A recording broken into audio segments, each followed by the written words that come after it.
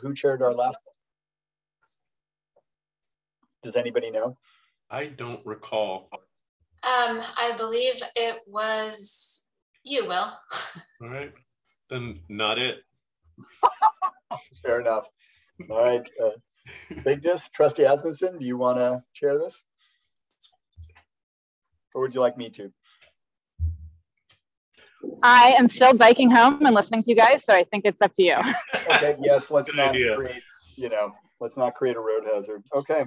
All right, welcome everybody and good evening. Call to order and roll call. I see that council members Chapman, Arnold are here, and trustees Asmussen and D'Annunzio are here. And staff is represented by Stakowitz, Webb, Abinat, Best, and Watkins. Have I missed anybody?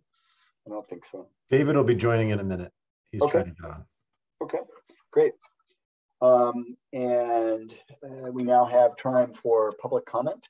Is there anybody in the participant group that would like to raise their hand or make a public comment at this time? I do not see any raised hands. Okay. Seeing those raised hands, if something comes up later, we can always come back to it. We'll move on to item 3, which is approval of the September 15, 2021 minutes. I was not here, so I will need to abstain on this. But if we've had the opportunity to review the minutes, would entertain a motion to approve said minutes. I will move. Arnold. No move by Council Member Arnold. Do I have a second? I'll second.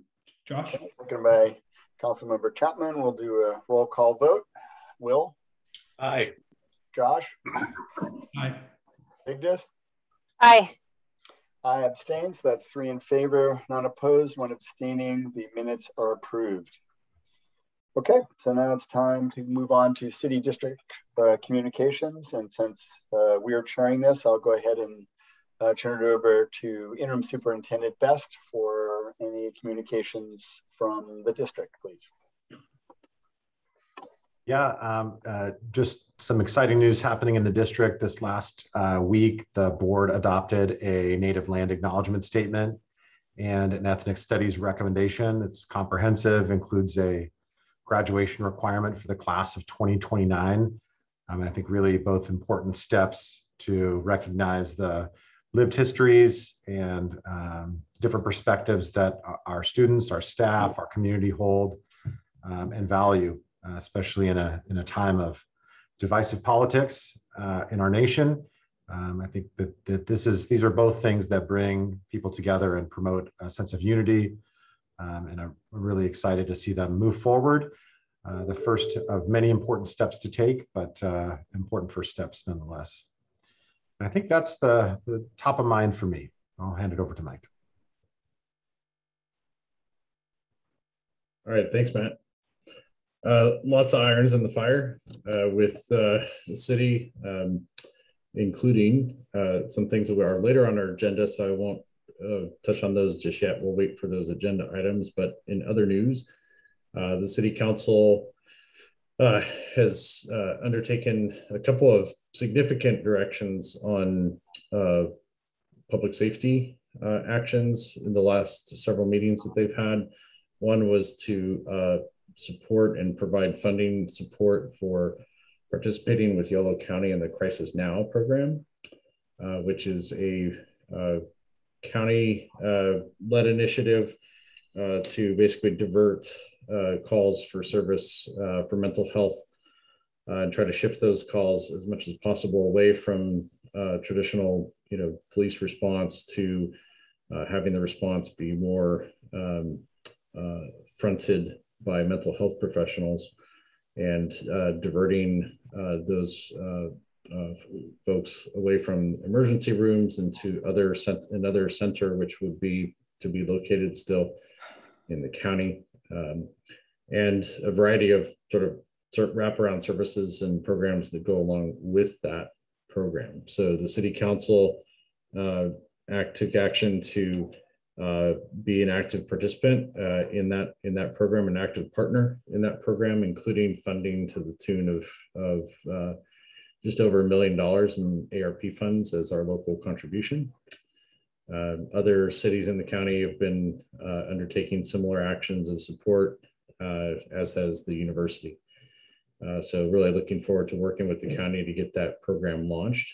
And to help us do that, the city council also just recently took action based largely on the recommendations of our council subcommittee, which in this case was Will Arnold and Gloria Partida, to form a new city department of social services and housing. And so it will be a small department, but with some mighty responsibilities, and will consist of initially 7 positions, 5 of which are sort of recasting other existing positions in our organization, and then 2 net new positions to be supported at least initially by ARP funds for the first couple of years. So, and social services and housing will basically be that department, and that new department head will have a number of key responsibilities, including being the point of connection with the Yellow Crisis Now program. They'll have a coordinating role for all of our departments involved in code enforcement actions, which is at least 4 of our departments that are involved in code enforcement issues on the day-to-day basis. So this department will play a coordinating role amongst those departments. It will also have responsibilities around affordable housing policy and implementation, and coordination with community-based organizations around housing, and also house homeless services, which was previously within our police department. And the staff that are boots on the ground working with our homeless population to try to get them connected with services and housing. And then we will actually be expanding that role by 1 position, which is currently 2 full-time positions. It will expand to 3 with the integration of a supervising manager. So those are some of the core responsibilities of the new department. So some big actions that have been taken recently with our council around that topic. And the other items I'll reserve for later because they're on our agenda. So. Great. Thank you, Mike. Okay, we'll move on to item 5 on the agenda, which is our areas of discussion. And first up is a COVID-19 update. Turn it back over to oh, actually, nope, turn it back over to you, Mike, to go first. Yeah, thanks very much. Yeah, so with COVID, it continues to evolve. And I think, we've gone through several evolutions over the last 1.5 years, going on 1.5 years plus now, where things have certainly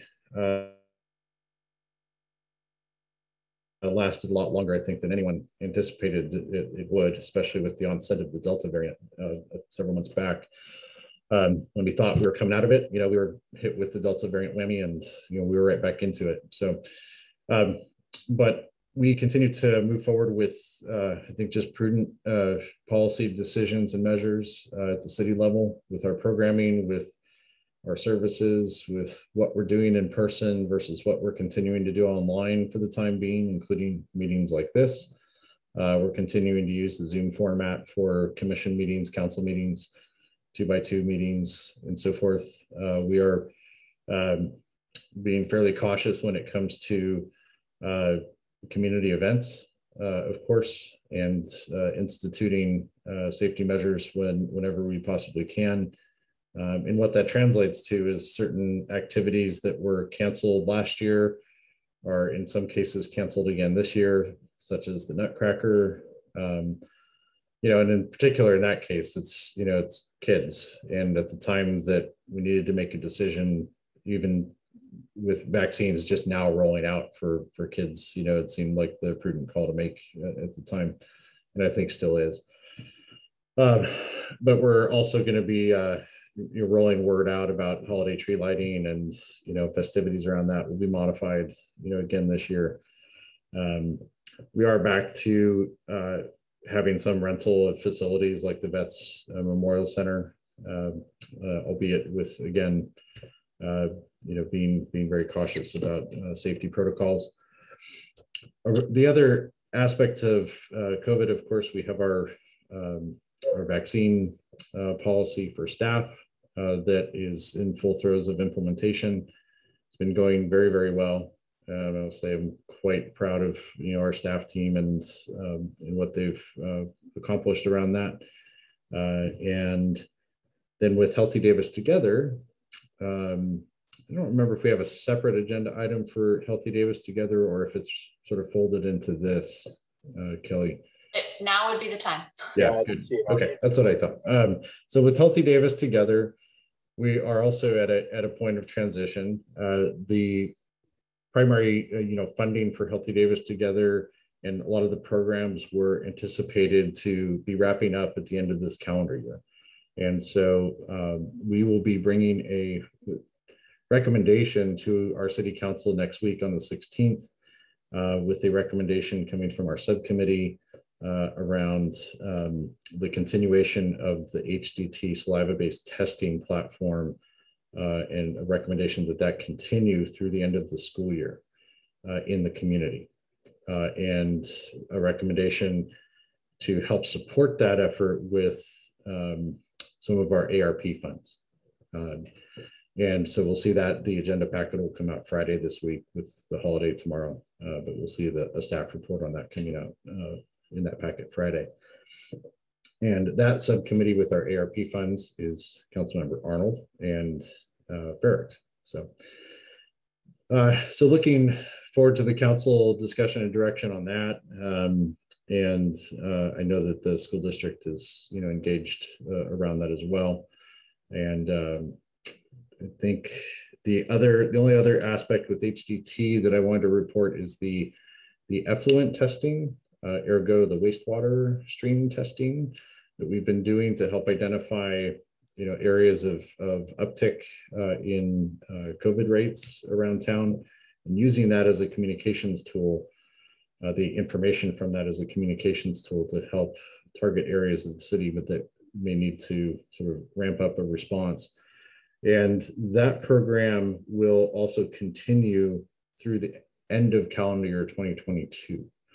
And so we're looking forward to that program continuing forward as it has been. And that one does not require additional funding support from the city to continue it forward.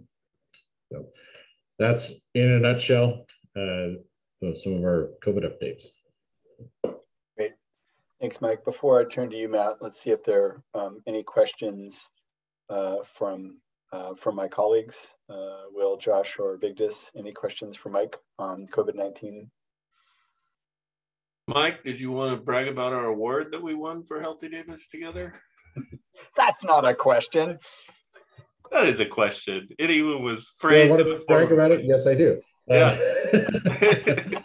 Yeah, at the last council meeting, Councilmember Arnold is bringing up something that we're probably far too modest about sometimes, is the recognitions that are often well-deserved for our team and team efforts and in collaboration with school district, with UC Davis, with the county. In this case, Healthy Davis Together was a recipient of a Beacon Award from the Institute for Local Government, ILG. And it's an annual award process that they go through, and typically they present the awards at the league, the annual league conference, League of California Cities conference. This year that was slightly modified, and so they actually attended our council meeting last week via Zoom to present us with that honor, and really in recognition of the extraordinary collaboration that Healthy Davis Together represents. And so really proud of the team effort, everyone here, certainly included in that company. Yeah, congratulations to all of you. That's amazing. And, it has had such a huge impact on our community. And I think sometimes we forget just what an amazing effort it was. And then we go to, a different town and see that a different city, and they don't have that kind of program, and you realize just how beneficial it's been. So you deserve all the credit in the world. It's been fantastic. Yeah, absolutely. Congratulations. And I'm happy to hear that recommendation coming up. We certainly encourage the continuation of the testing. It has been wonderful for our community. Any other questions or comments for Mike before I turn over to Matt? Okay, seeing none, Matt, your update on COVID-19 from the district, please. Thanks. So we continue to do about 6,000 tests a week. I've been hanging there for the last several weeks. We've got, we're supposed to have several disaster service workers from the county come on board this week to expand testing opportunities at Harper and Holmes. We've essentially got students during the class period at Emerson Da Vinci going in and getting tested. We're seeing those testing rates rise very rapidly at that site.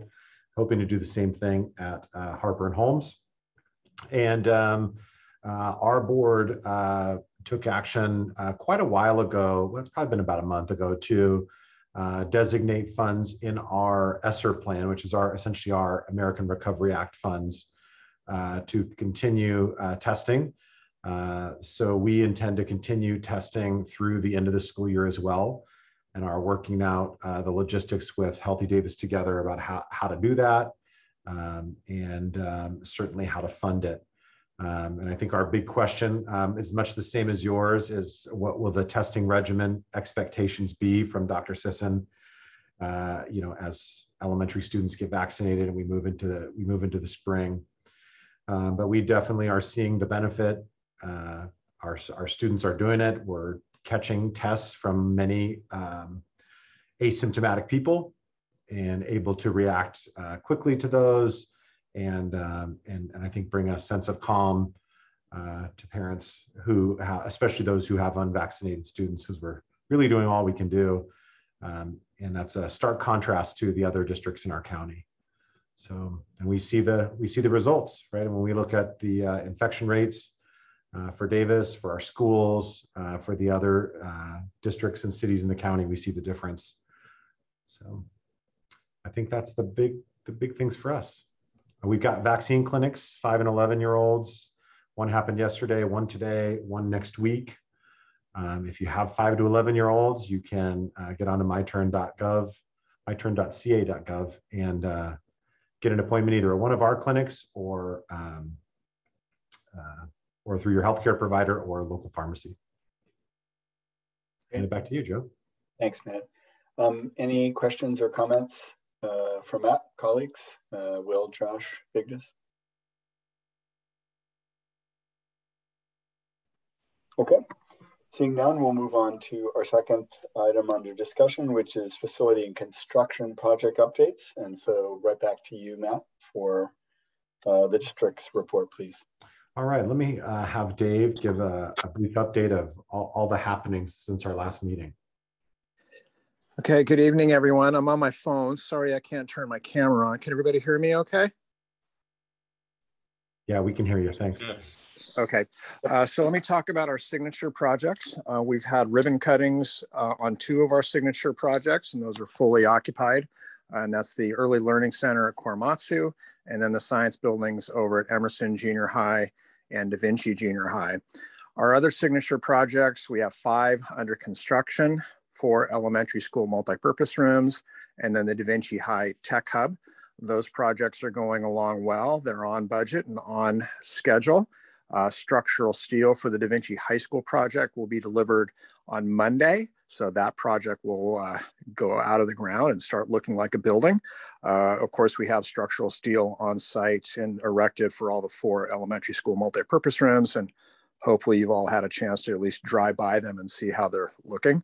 If anyone wants a tour of our multipurpose rooms or Da Vinci, please let me know. Moving forward, we're spending a lot of time on the design phase management for the Davis High School projects, which are 3 CTE projects, the STEM building, and the Aquatic Center. And those projects are going to have a robust public outreach effort here in the next month or so. as we head into construction documents. We expect to be out of the Division of State Architect sometime in late winter for the STEM building. And we are in DSA review right now for the CTE projects at Davis High School. Next week at the board, there's 3 significant design contracts going to our board for consideration. One of those is for Harper Junior High School to address the track field and north fields. You probably all know that we've had a significant ground squirrel issue at those sites. We are moving forward under an emergency contract authorized by our board last week to address the south field. The south field, we'll start seeing dirt moved on that project here in the next week or 2.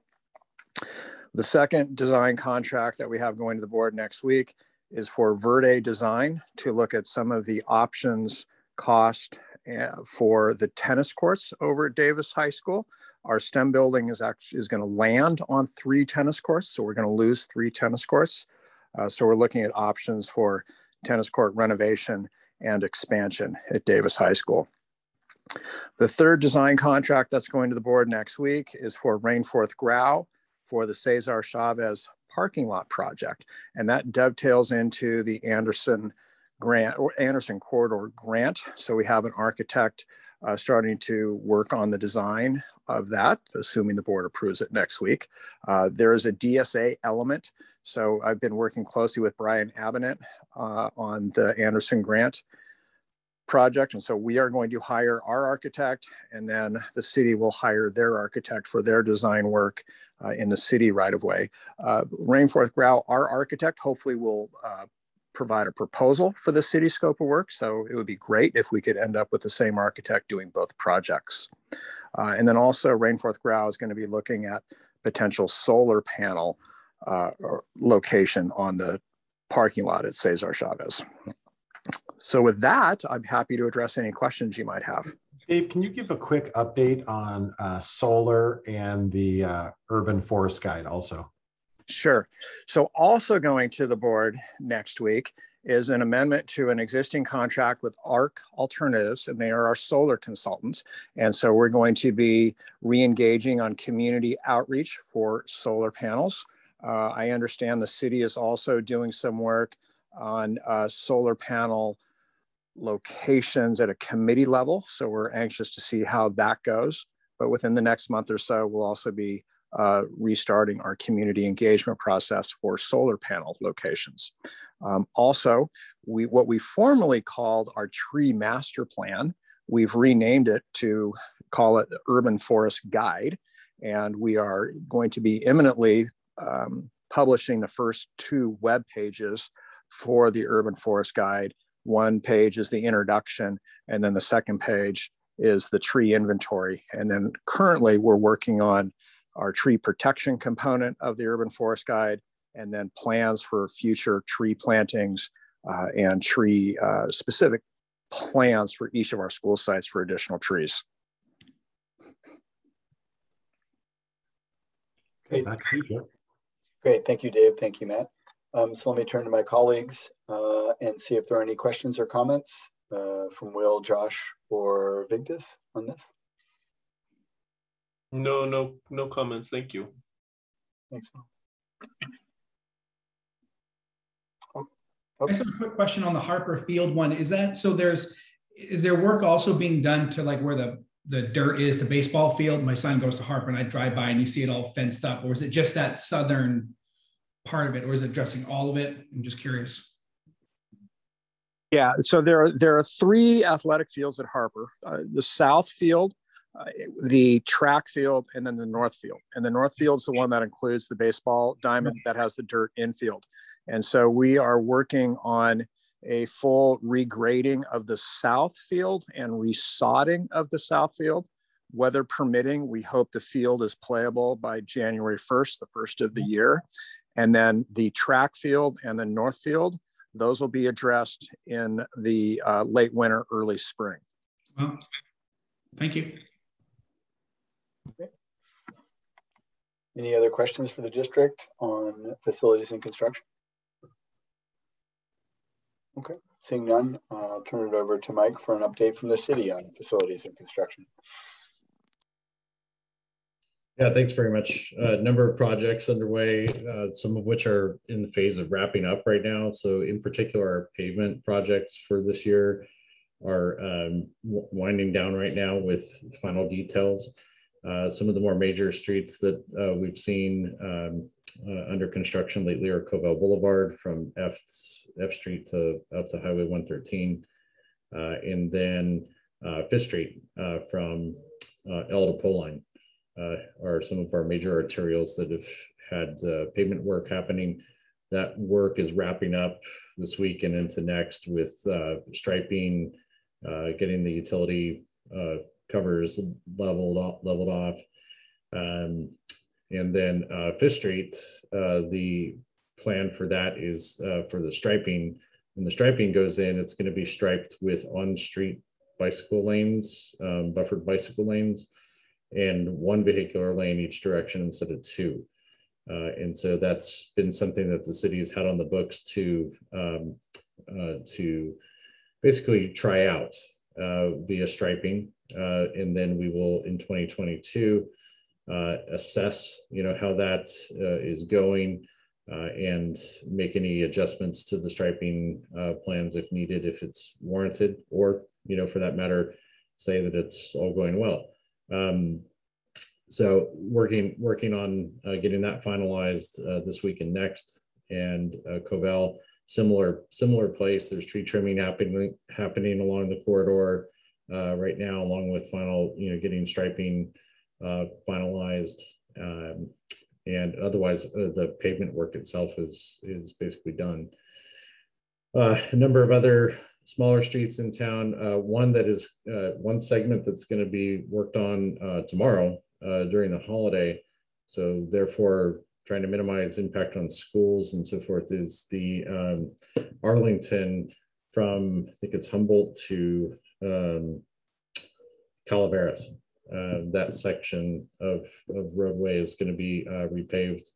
And basically, they're going to try to get it all hammered out in a day. So as to try to minimize those impacts again. And in other work, we have a number of park improvement projects with our sports courts repaving, wrapping up. We have 6 locations where we've had tennis, pickleball, basketball courts in various locations throughout the city that have been completely redone, basically torn out, start from scratch, start with new base layers, and we're trying a new material that has an interlocking sort of fabric within it that is intended to help retain structural integrity over time a bit better and prevent cracking and settling and so forth. So we had sort of a grand opening ribbon cutting, if you will, this last weekend for 4 of the 6 sites, and then we have the 2 more to follow, just because they had some slight rain delays with that weather that we had come through. But we'll get to those as well in the next couple of weeks. So very exciting. The Pickleball Association, the tennis groups, bike polo, basketball, all the groups were out at some of our openings on Saturday and very thrilled with the new surfaces. So they look great. So that's some of the investments that we have going on right now. We also have major, bicycle pedestrian infrastructure, as you've probably seen every time you traverse I-80 or Pole Line Road, overcrossing of I-80, you will see the new bike ped connector bridge that connects the top of Pole Line overcrossing down to East Olive Drive. And that is, as you can probably tell when you go by, and it's in its final stages with fencing and more of the final details getting constructed right now. I know Brian on this meeting today was heavily involved in that and also in securing grant funding for that. And I will say that our sports courts projects were funded largely by combination of development impact fees, some of our community enhancement fees from projects like Cannery, and really happy to see those dollars, which have very restricted uses to them be put to good use. So there are other projects, but I won't belabor those too much. I'm happy to answer any questions about those activities or things that are going on. Okay, thank you, Mike. Questions or comments for Mike on the city's update on facilities and construction? No, I'm interested with regard to 14th in front of the high school, the test of the new setup. I wonder if there's any initial feedback from anyone, either on the district side or the city side. Yep, I think that's our next agenda item, Will. Well, there you go. Yep, you teed it up well. But let me make sure before we leave this one that there are no other questions or comments. Well, I should add one just for those who may frequent the district offices in town.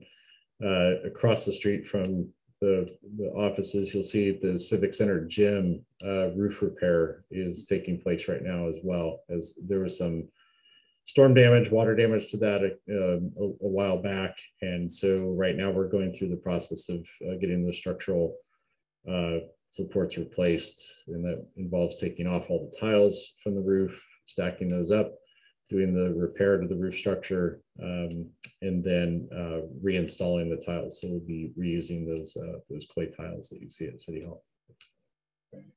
Well, just one comment, Mike. Certainly you all have been busy through the summer and fall. It's amazing how much work has been done to improve the roads, the bike paths, sidewalks. And I know I live a block away from Cesar Chavez, and I walked by the courts today. They look fantastic. They're just beautiful. So having played there with my kids when they were little, and they were 3 and 4, and I wasn't 100% sure I wasn't going to lose one in the cracks. They are spectacular now. They look just amazing. So good on you for that. That's awesome. Okay, so Will has led us into our next agenda item, which is an update on the 14th Villanova and Oak pilot project, which I know we're all very curious to hear about. Yeah, we have Brian here with us today, Brian Avenat. So Brian, thanks for joining. And Brian's been very well steeped in this topic and can give the latest, greatest updates.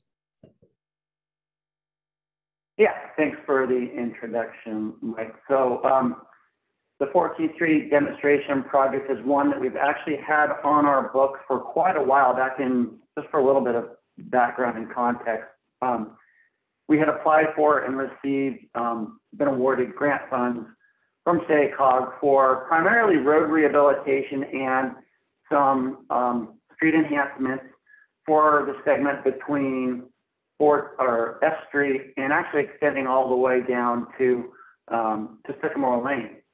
Because at that time we were really trying to prioritize road rehabilitation projects with our grant applications, but we knew that we needed to include some enhancements, and this was a location that we felt sort of met the criteria for needing surface replacement, as well as being an opportunity location to improve safety, circulation for all users on the corridor. Now, it took us a couple of years to just start to get into any kind of design work, and we had progressed to about a 60% design level, and had done quite a bit of community outreach too at that time. And then we kind of stalled with some design components because we weren't sure how they were going to work or how the community would, respond to them. And so we thought, and this was particularly with the Oak Avenue 14th Street intersection. So we had explored several different design options, and we couldn't really settle on one.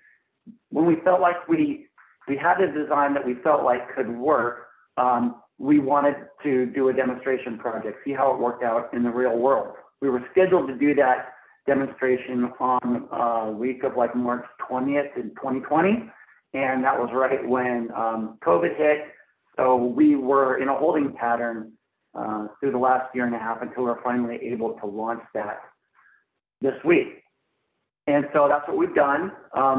The striping crews went out there over the weekend, put down temporary tape and delineators.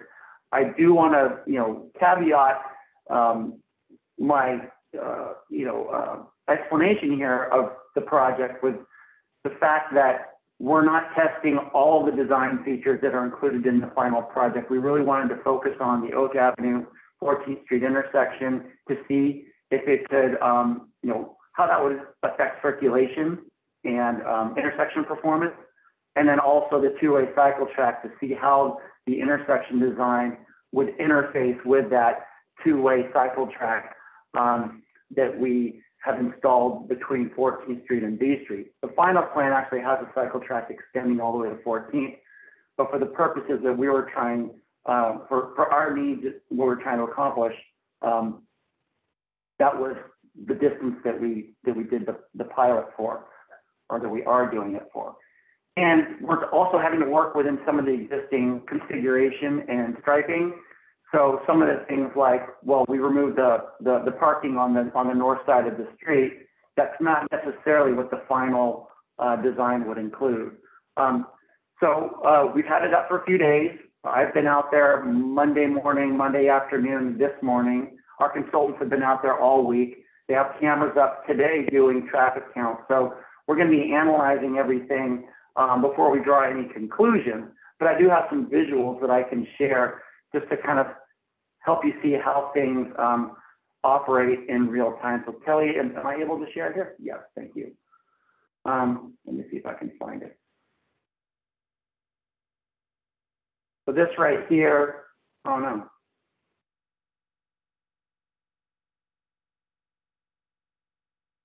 I don't think it worked. Of course not. Right when I want it to work, it doesn't cooperate.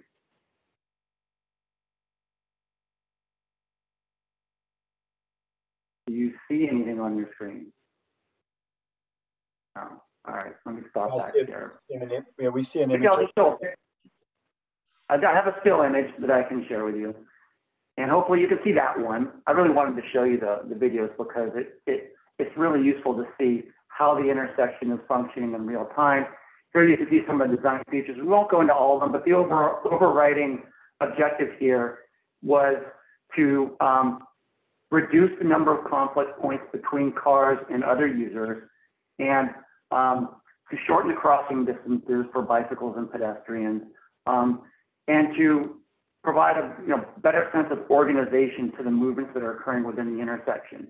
And like I said, we haven't drawn any final conclusions yet, but from a strictly performance standpoint, the intersection is kind of doing what we had hoped it would, which is allow only one car from each intersection leg to enter the intersection.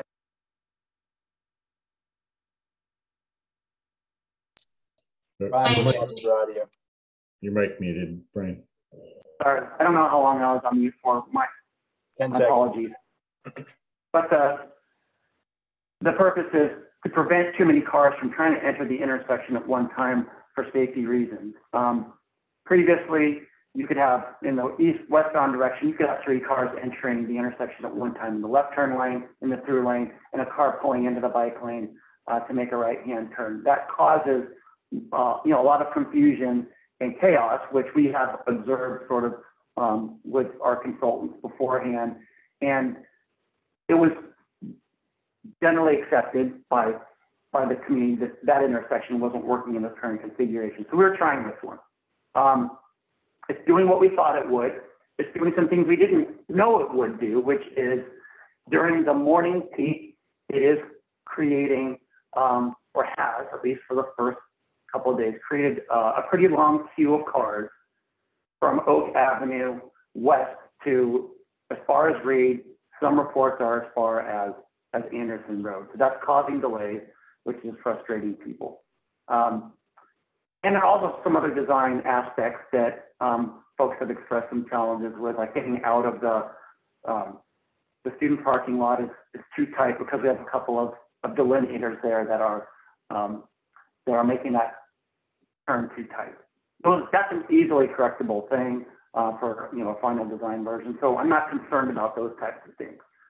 The two-way cycle track, first day we didn't have very many people using it. today when we were out there, it was clear that people were starting to become more acclimated to the design, and bicyclists were starting to use it, which was encouraging to see, seeing parents with their kids. Overall, personal observations, non-drivers going through the intersection did appear to have, less stress trying to, navigate their way across, which is what we were hoping to do. It seems relaxed. The cars going through the intersection were doing so slowly and in a controlled manner, which is what we were hoping would occur. The biggest problem and the biggest complaint that we're getting so far is that the delineators and the way that we've set it up is kind of confusing, and that's another design issue that is fairly easily corrected. That the delineators are visually distracting, and so we recognize that, and there are things that we could do in a final project that would really tame all that down. Again, we were looking at this from an operational standpoint, not so much from an aesthetic standpoint. But aesthetics are important for our community, so we'll definitely keep that in mind moving forward. So we have the survey up. I can share you some results, share with you results so far. And let's try to open it. And so it's a fairly simple survey.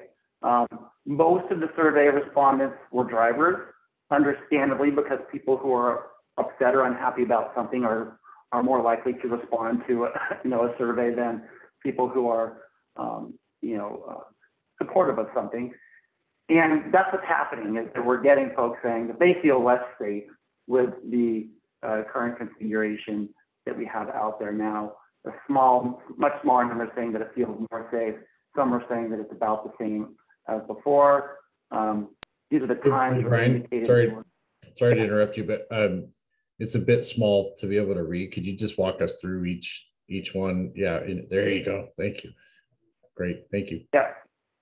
Yeah, especially if you're looking at the split screen in share mode, it's gonna be hard to see that. So overwhelming responses from people who are driving. A lot of these were from the first day. These are just sort of our initial results. Not terribly surprising, but a little more discouraging than I think that we had hoped. It's really hard to get a sense of how behavioral patterns would change when you're doing a short-term pilot like this. We would expect over time that drivers and bicyclists would sort of reorganize themselves and adjust either their routes or their the mode of travel to and from along the corridor. So we would expect things to sort of settle down over time, and that people would hopefully become more acclimated to it and learn to perhaps support it, which we're not getting right now. So those are sort of the conclusions that we have at this point. That it's doing what we thought it would, creating some feeling that we would that nobody likes to be stuck in traffic. There might be ways that we can correct that, or if it turns out that this design just isn't acceptable, we can go back to the drawing board and we can test a different one, or we can go with a more sort of conventional design. But the bicyclists did seem to understand how to use the intersection over time, but of course behavior is different for different bicyclists, and we deal with sort of bicyclist behavior issues all over town, so that's not unique here. I'll stop there and answer any questions at this point. Great, thank you, Mike. Thank you, Brian. So colleagues, questions for Mike and Brian on the 14th and Villanova and Oak pilot project. Yeah, Brian, I have a question. On those survey results, do we have crosstabs where we can see how just the bicyclists responded to that safety question? Yeah, we could, but the problem is we have about 150 responses right now, and it was a very small sample size for the bicyclists. And even the bicyclists, I don't think had enough time to really acclimate to the design to have fully formed opinions on it. And I think that's probably true of most people who have taken the survey at this point. Perhaps we should have waited to the end of the of the pilot before opening up the survey, but we didn't do that. So perhaps some of the opinions as we continue throughout the week will become more moderate, and perhaps some opinions will change. How long is the pilot lasting? Remind me, please. So this is 1 week. The reason why it's 1 week is because we're using temporary materials and we're using tape, and that doesn't last very long. Some of it's unraveling already, because when a car turns their wheels on the tape, then it pulls up the tape.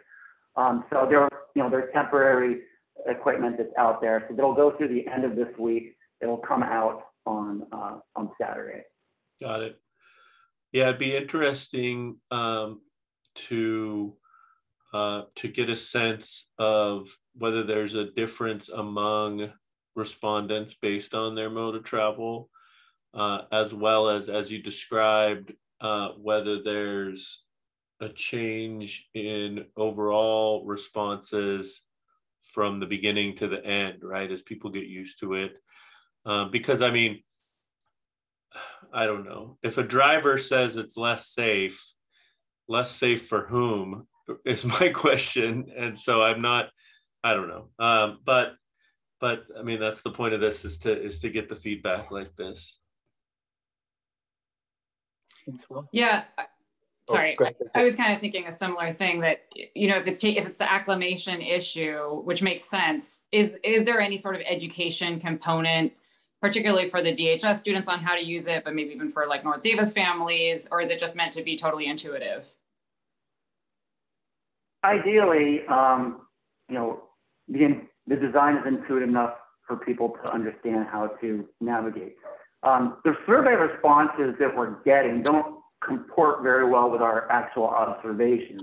People are driving through the intersection carefully at slow speed, so it looks organized. It's just causing, you know, longer backups for a fairly short period of time, but that period of time is important to those who are trying to get through the corridor, particularly, you know, high school students who are driving and trying to get to class on time. So, you know, that's understandable, but the question is, you know, over time, would they adjust their schedules?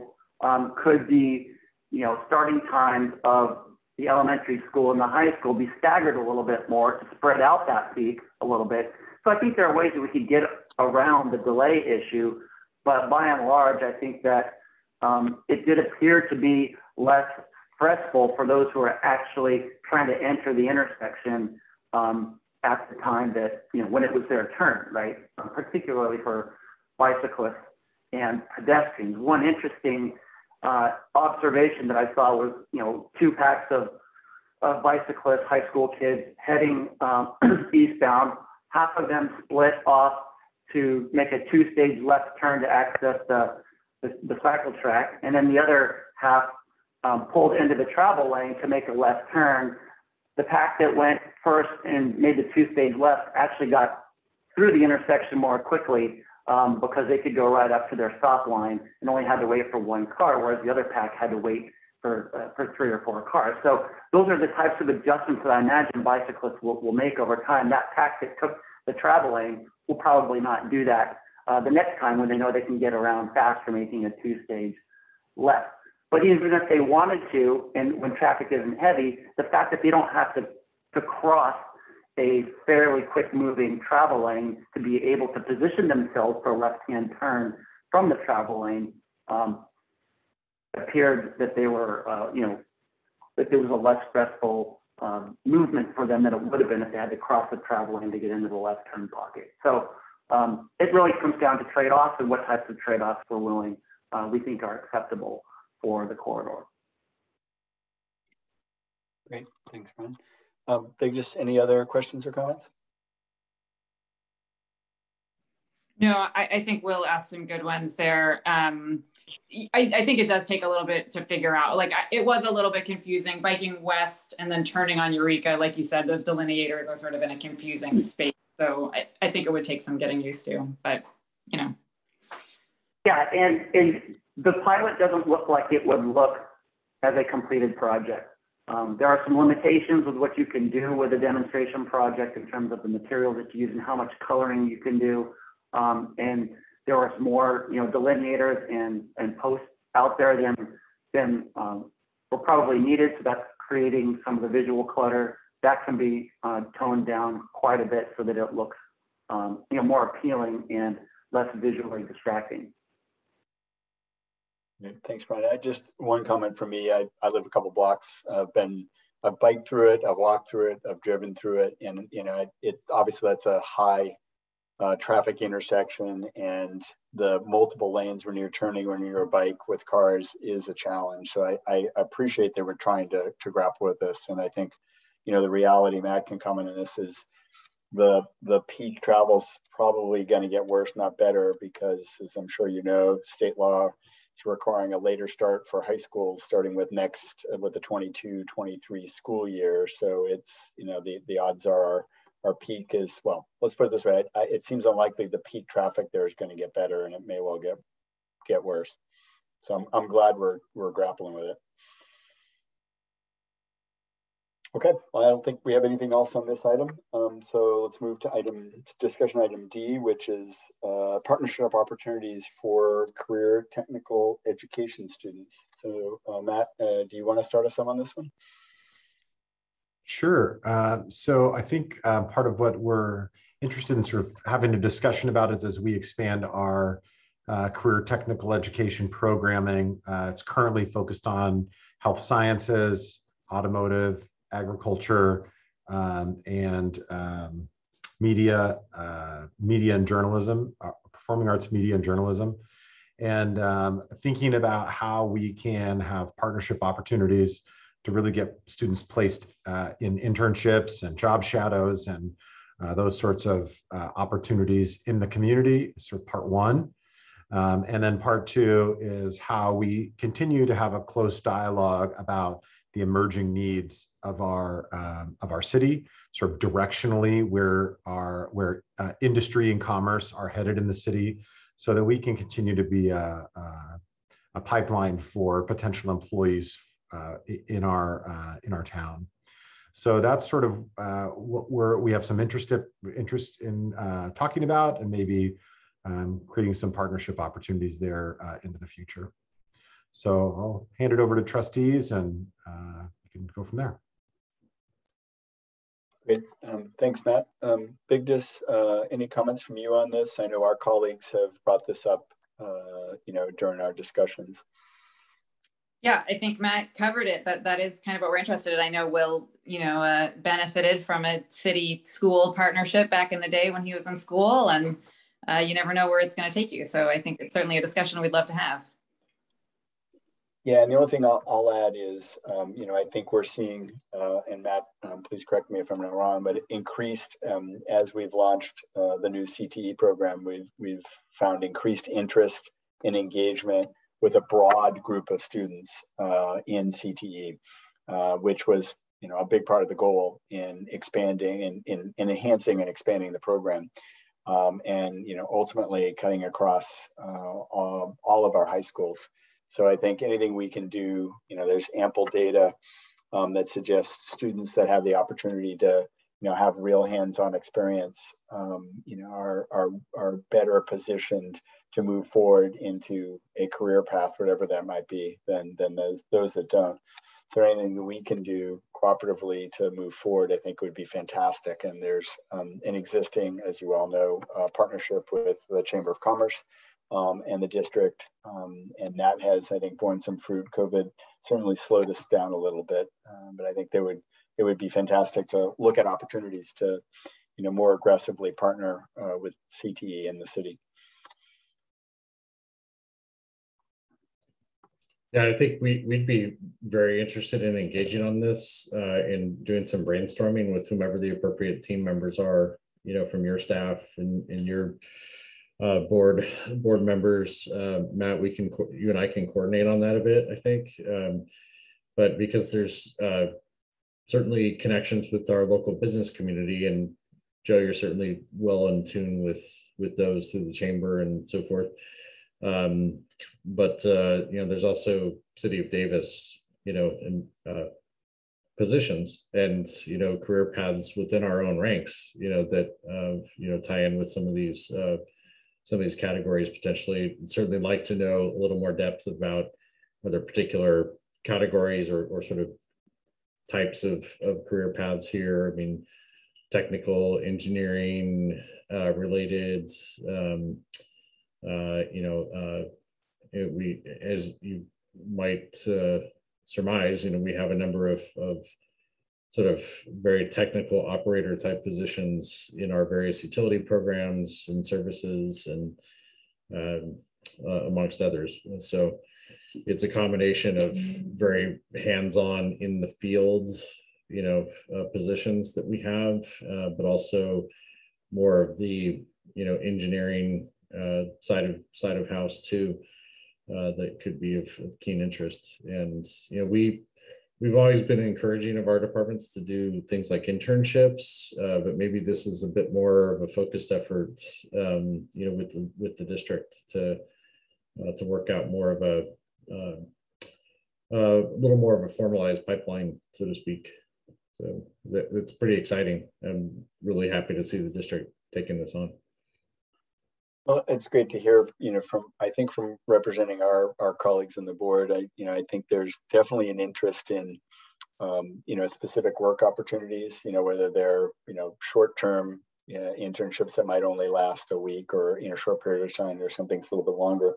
But I think too, just the exposure, right? There's so many amazing projects going on across the city, whether, involves electrical or construction or policing or fire. I mean, there's just so many areas that I think our students would be interested in. Exposure would be fantastic, the opportunity to learn more in a hands-on way. And one of the things we did at the chamber was look at the job fairs and things that Vacaville and Fairfield do. And a lot of the exposure to the, to the manufacturing and large service companies they have there, but quite a bit of it was to their public service, organizations. So I'm definitely supportive of, us figuring out a path forward to get into the specifics. So Matt, hopefully that's something you feel comfortable, figuring out the appropriate staff and grappling with. Yep, Mike and I can connect on that one. Yeah, I look forward to that, Matt. We can chat more. Sometimes even just something very simple. I mean, it could, to your point, Joe, could range from anything from a very simple just ride along, and did it more pre-COVID, but starting to get back into it now. I've made a point to do ride-alongs with our various staff groups and teams out in the field, and it's so educational and eye-opening.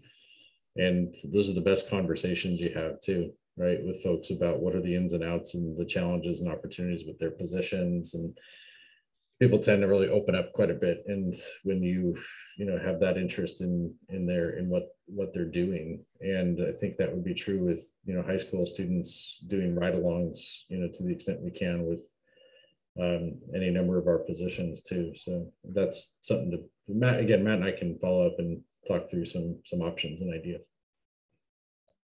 Great, thanks, Mike. Will, did you have a follow-up? No, I just think it's a great idea, and Vigdis is right. That I benefited from one version of that. That would be Jerry Kaneko taking me to the wastewater treatment plant when I was shadowing him. But there's a lot of, I know that there's a lot of work that we do that would be fascinating for folks that want to be involved in helping our environment, helping with first responders and those types of folks, or who want to take a technical education type path, working for a municipality in these types of ways is a great career. So the more we can do to spread the word about that, the better. Okay, thanks, Will. Okay, so we'll move on to our last discussion item, which is census data and redistricting. So I know we're all going through this process. So Matt or Mike, I don't know who wants to go first. I'm happy to go first. Okay. So the board on October 21st gave direction to staff to develop a proposed map that would bring the district's trustee areas into compliance with the CVRA. It was just slightly above, variance has to be below 10%, and we were like 11.1. So we have since developed a proposal We will be bringing that to a community forum on Monday, the 15th, next Monday. You're welcome to join us. It will be in person and streamed on Zoom. And we intend to bring that proposal with the feedback from the public forum to the board on the 18th for a public hearing, some discussion, and potential approval of a proposed map. So that is where we are at the moment. And I can answer questions if needed. Okay, yeah, why don't we do that before we move on to Mike? Any questions, colleagues, for Matt on the district process? I am seeing none, so Mike, you are up. Yeah, thanks very much. Yes, our process under state law is a little bit different, of course, for the city. In our case, of course, we went through the process of going from general election to districts just about 2 years ago now. And so with the census data coming out for 2020, we are now embarking on a redistricting process to make sure at minimum that we balance out the numbers between the districts. And of course, the number of districts is set at 5.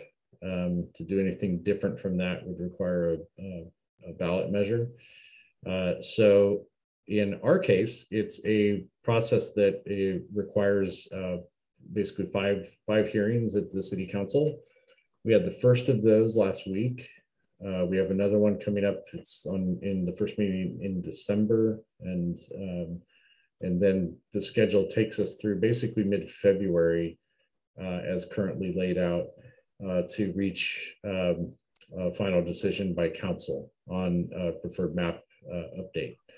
And that is in order to meet the deadlines for the county to ensure that we have the district updates in place in advance of the next election. So, so those the final sort of drop dead date for the county is April for us to get things in. So right now we're targeting mid-February just to make sure we give ourselves a little bit of cushion just in case. And so, yeah, we've embarked on that process. We are working with Redistricting Partners as our consultants. They're the same consultant that helped us the first time around 2 years ago.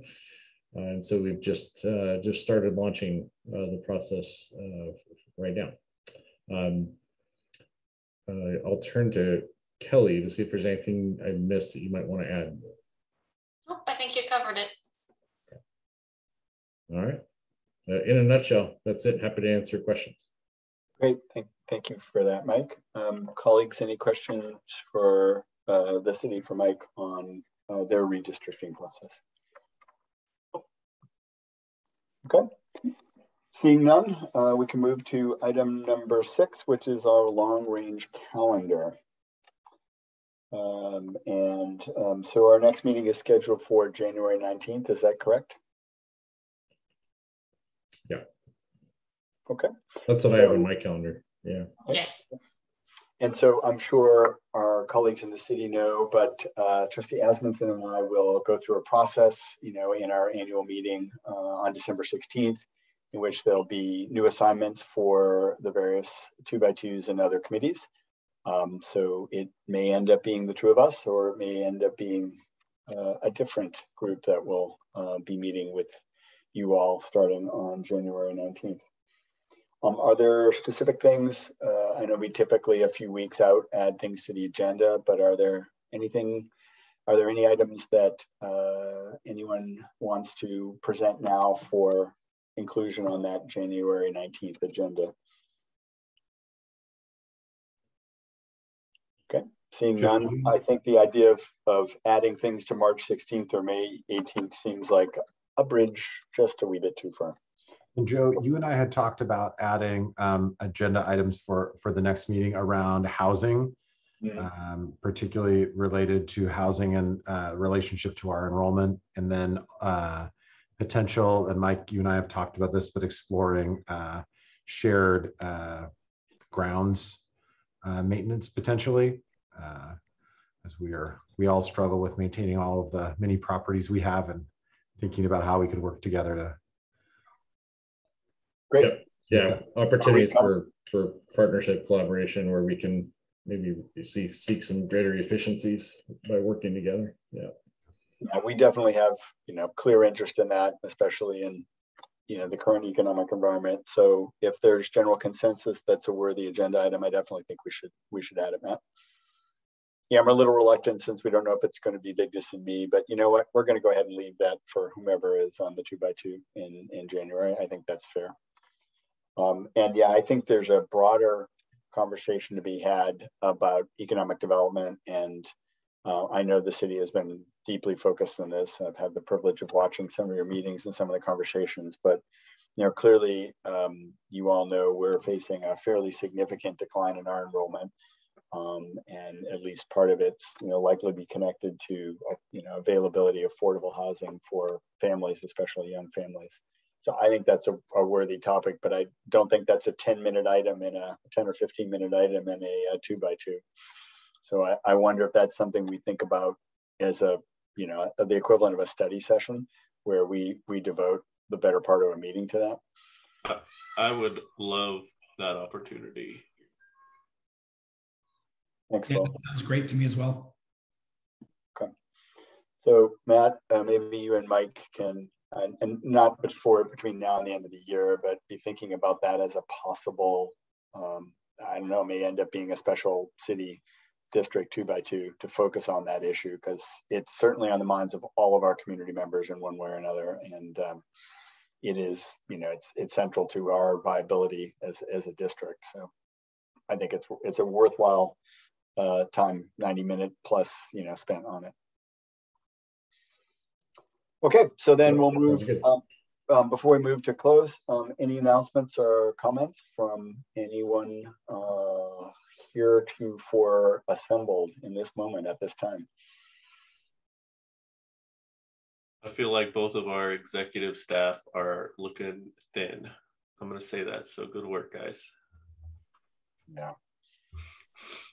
Everybody feels awfully stretched, and I think it's hard to just appreciate how, we all put our heads down and do stuff, how much it's impacting. I know it's affecting our teachers and our staff. I'm sure it's affecting. Oh, I meant it literally. I'm saying they're looking skinny. They look good. I know they're overstretched and overworked. That goes without saying. I'm crediting you with this deep philosophical, no, it was not deep and philosophical. Thing. I'm saying they're looking good. They're good looking. They always have been, but. Oh my gosh, Will. Okay. Not just boyish good looks anymore, Will. I know. I can't rely on that anymore either. I never have been able to. All right. I think that may be an apt place to just call a halt to the proceedings. And so we are formally adjourned to next meeting. It's great to see everyone. Everyone has a wonderful Thanksgiving holiday, and look forward to seeing everybody at the tree lighting in a safe and appropriate way. All right. Take care. Thank you. Good night. Thanks, everyone.